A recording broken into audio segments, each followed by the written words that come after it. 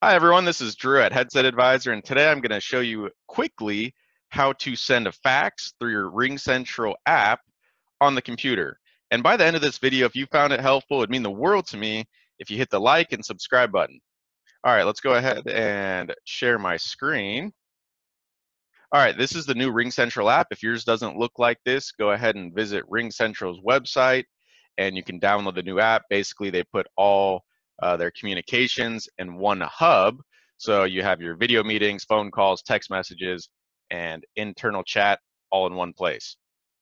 So on the new app, you're going to go up to the top right, hit New Actions, scroll down to Send New Fax. I don't have a cover page. We'll make a video in the future that will show you how to make a cover page.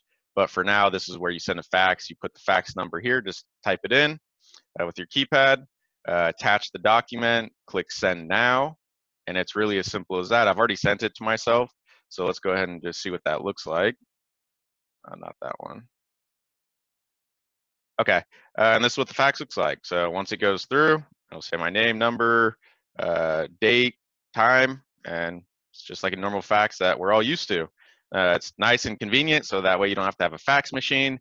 And it still would be helpful though to have a scanner that, in the case that you have a document that comes to you, you scan the document into the computer, and then you can fax that through your RingCentral app on the computer.